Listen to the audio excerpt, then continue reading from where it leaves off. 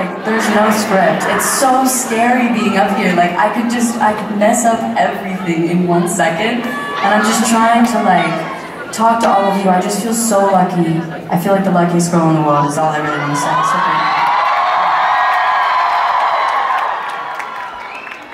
and I feel like all I ever want to do is personally get to know each and every person that has decided to come into this room.